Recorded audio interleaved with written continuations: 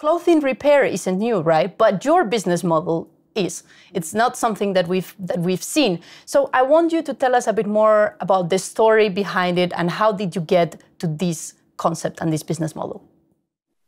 Yes. So of course, sewing is not new, but what is new is an entire generation of people who don't know how to sew. So I, like most of my contemporaries, did not go through learning how to sew at school. Sewing is not commonplace among young people.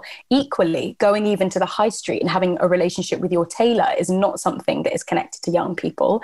And equally, they are part of this sort of convenience economy where they're used to things like taxis and food and beauty services at their fingertips on their phone. So although the concept isn't new, because the market and the sort of generations are new, it's very necessary to keep up with the times and to make sure that if we do want sewing to happen, given the skill set isn't there anymore, we need to make it easy and accessible, and we need to connect those young people to experts who have that expertise. And sort of that's what Sojo is doing.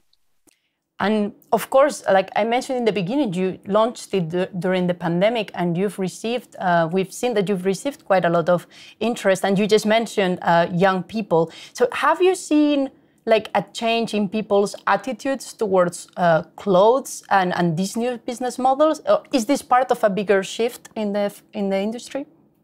Definitely, 100%. I'd say that over the last 3 years, but particularly the last year, the sustainable fashion movement in and of itself has really taken off and really, really garnered attention, which has been so important. I think that's for multiple reasons. Firstly, sustainability is on people's agenda in general. You know, we're in the climate crisis, and I think people are really becoming more aware of ways they can be more sustainable.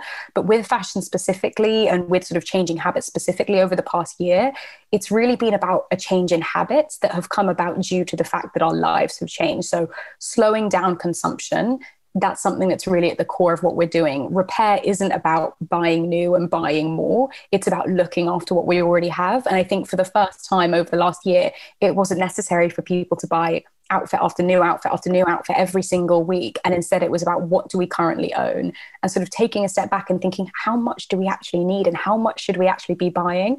And I think being able to ride on this wave of like overarchingly people are becoming more ethical and sustainable in their shopping habits. Also, they're becoming, you know, more local instead of global mindset, and they're trying to think more about what they currently have. We really, really fit in really well with that sort of, you know, that three-pronged sort of opinion that people are changing towards. And I think that the future is really bright for us, but also for other businesses that fit into that sort of new way of thinking that people are taking part in. I saw on your website that you say you want to be more than just an app and a service.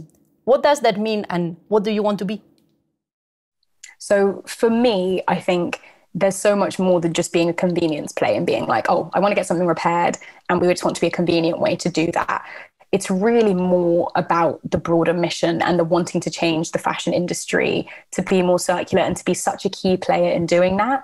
And equally, I think it might be important to touch on here as well, the mission that drove me to this concept and to sustainable fashion in general is really linked to sort of my feminism as well, and that there's this like huge disconnect between people in their clothing and then the women who make them, or the people who go into making a garment. And I think one thing that I think is really important to us at Sojo is showing the people who are fixing your clothes and sort of spotlighting garment workers and talking about the people within the industry so that it's humanized, because I think there's such a disconnect between sort of like the people buying and the people making. And I think it's very important to remember the social side and the ethical side when it comes to people as well as the planet as well. So I think for Sojo, yes, we're a convenience service, but we're also hoping to make a change in a broader sense in making the fashion industry circular, and in a broader sense by helping people's mindsets and their connection to sustainable fashion on an emotional level as well.